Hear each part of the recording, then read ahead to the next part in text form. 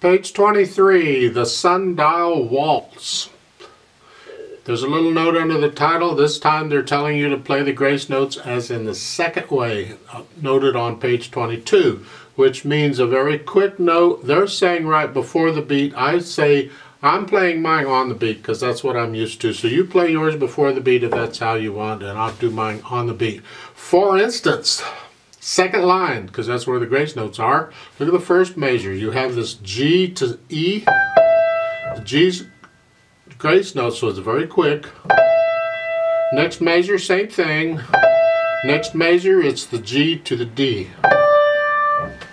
Well, they're saying play it before the beat, so in the left hand, because the left hand's playing on the beat, so it's here. Except when it has a rest.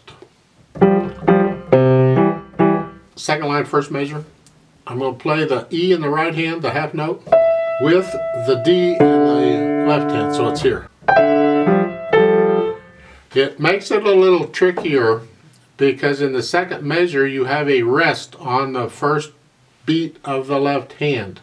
So I'm suggesting, just for learning, instead of a rest, play another D, like you play like the first measure in the second line again. So here. Just for that, just to help us out temporarily so we can place the E. They want the E on the beat, so those two measures of the second line is that. So you're playing the D and the E at the same time. It just helps you to get the E. Here.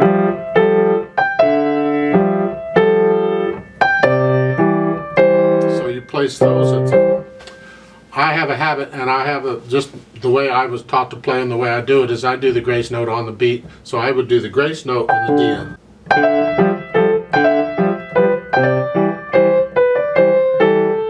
You go ahead and do it the way they're telling you to in the book and play it before the beat. And then go ahead and put the rest in the left hand when you're ready. Because all we did is add a note in the second measure to help us place the right hand in the right spot because that's on the beat. For the purpose of this video, I'm going to go ahead and do it before the beat because that's what the book is saying to do. But if I were going to play this piece, I would do it on the beat. So that's really all. There's not a lot going on in here. In the right hand, you're starting out down here. And then going the last two measures to E to E, just reach out. And learn to do that without looking. And then the last note in the first line is third finger. Because that puts you in position for coming up. And then second line, last two measures, you have here, cross over, and then cross over again to go to the third line. And then fourth finger, and then like you had before, is third finger, the last note of the third line, put you in position to go on. And then here I disagree.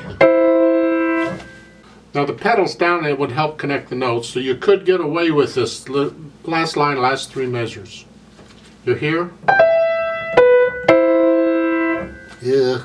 There's no easy way to do this. I mean, it's awkward one way or awkward another. Which awkward do you want?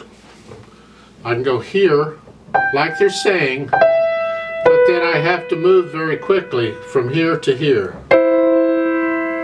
The pedal will connect it, so you get away with it. Another way you can try it is here. Rather than 1-5, do a 2-5. Just reach over here. And you can do that, but again you got to go from here to here. That's a stretch.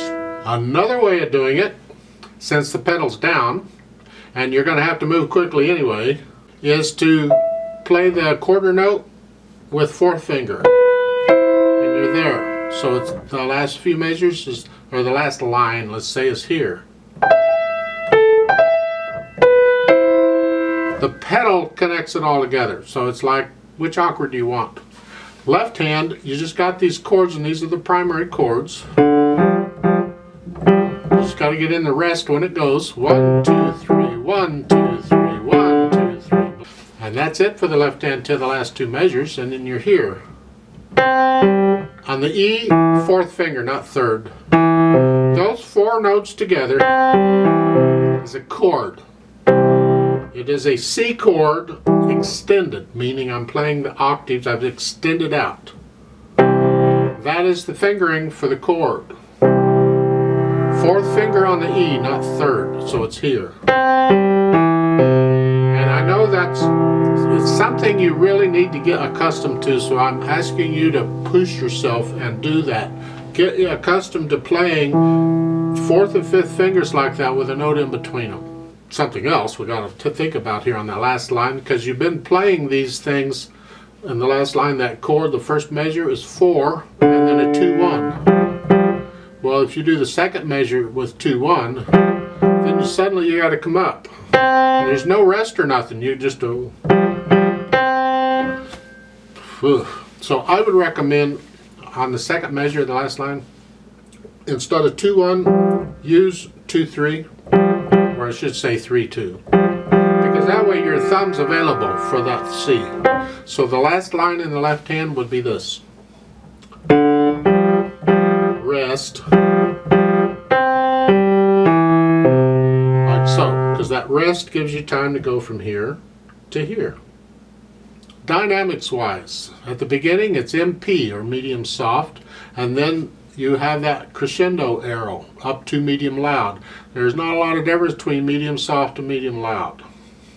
So you have to plan it out. Each note, actually it's not the notes so much as would be a measure. Do it a measure at a time when you do it like this, because you're not moving much. You're not growing, getting louder very much. So it's like the first measure is medium soft, the second measure would stay medium soft, and then in the third measure you can start getting up toward medium loud. So that by the last measure of the first line you're medium loud. You're not loud, you're just sort of loud. So you're going from sort of soft to sort of loud. So it's here, and that's the melody. The left hand's just going to stay under it. It might grow a little bit, but it's going to stay under it.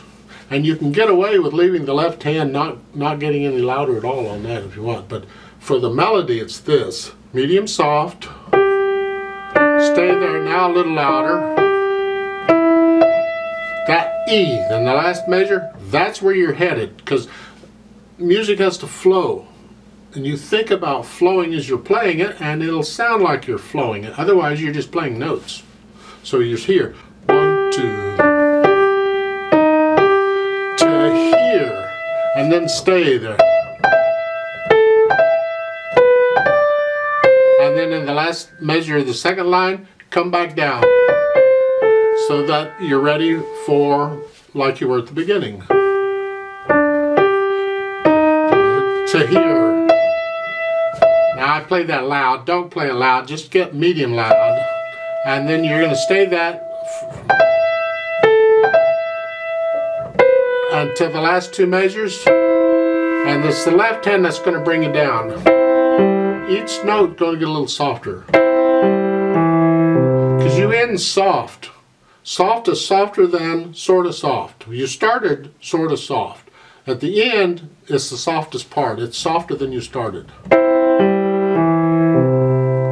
You have to decide how soft and loud and things are. You can figure it out.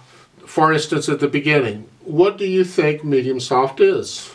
I mean, it's going to change daily. It's for today. It's sort of soft. Okay.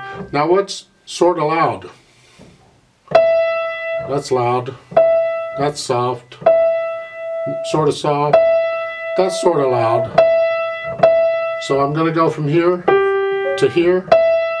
No. Here to here. Figure out the ends and then put in the middle.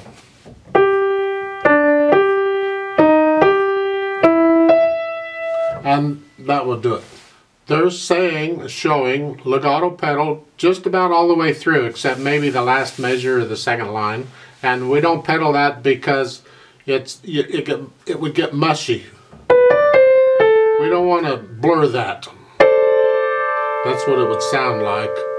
So no pedal on that measure, but then you can pedal the rest of it. Then at the end, the hands and the pedal come up at the same time. The last two measures. 2, 2, 3, off. Everybody comes up together.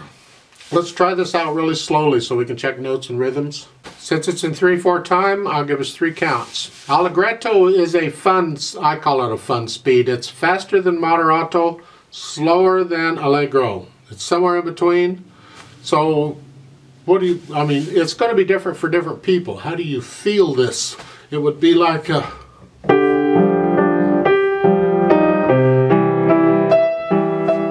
How do you feel it? Everybody will play it a little different, and that's the beauty of it. Just don't do anything that violates what the music is telling you to do, and you're fine. All right, right hand here, left hand here, foot's on the pedal. 1, ready, go.